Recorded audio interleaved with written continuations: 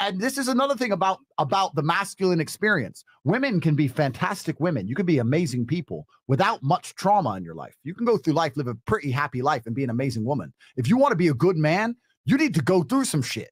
A good man isn't a man who's had an easy life. You find a man who had an easy life and talk to him about security.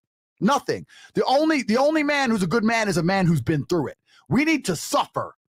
Look at any superhero movie. What happens to the superhero? He suffers. Batman's dad got killed. Like, it's bad shit. Then you become a superhero. You need to suffer first. So all the young boys out here who are obsessed with money, you haven't been through enough suffering. You're not important enough. You're not man enough to be rich. Because you're going to buy a Lambo and you're just going to look like a fucking target. You're going to get shot.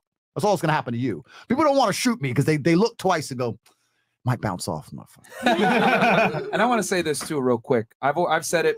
Women get mad when I say this, but I'm just gonna say it anyway. So I'm gonna get hit with the whole misogyny. Yo, it's this, man. Adversity builds men. It destroys women. Yep. You know what I'm saying? I hate to say it like that, but that's the reality. You know, the more experiences a man goes through, the more tried and true he is, the better mate he's gonna be for the woman. The more trials and tribulations a woman goes through, typically at the end of a penis from another dude or a bunch of random dudes, the worse she's gonna be off.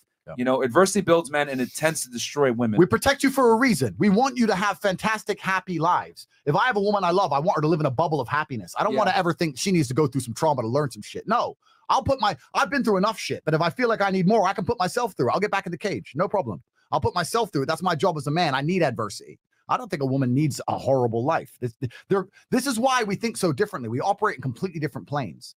And I'm telling you, if you ever meet a man who you despise on every level, if you look at him and think you're a little pussy piece of shit, it's probably because he had a nice, easy life. Nice, easy life. This is why women are attracted to gangsters and all these bad boys, right? Because we've been through something. You have to go through something to be something as a man. So we're carrying some trauma. So we go through some shit to be some shit. Now we want everyone to realize we're the shit, meaning we want status, meaning we go back to my original point. We want a bitch to give us status. We don't want some chick who's going to fuck that up. So hopefully it's all starting to make sense full circle. Bam. Bam. There we go. Because what you didn't say earlier is nothing fucks status up more. When you were explaining to these women that men want status and a woman to help you with status, nothing fucks a man's status up more than a girl like these girls to my left and right earlier. Look at Will Smith. We all love Will Smith. Nothing ruins a man's status more than loving up a girl like this girl or this girl who was here earlier. Like, so they're the opposite. They're exactly what men shouldn't want and don't want. Son, where'd you find this? 1000%. I know what it feels like. Yeah, bro. Like, yo, that's why no guy wants a wife a thought, bro. It's embarrassing, man. It's extremely embarrassing to you as a man, and that's a fantastic way. I couldn't have said it better myself. Easy. Easy right here, $50. Yo, Andrew freaking Tate, you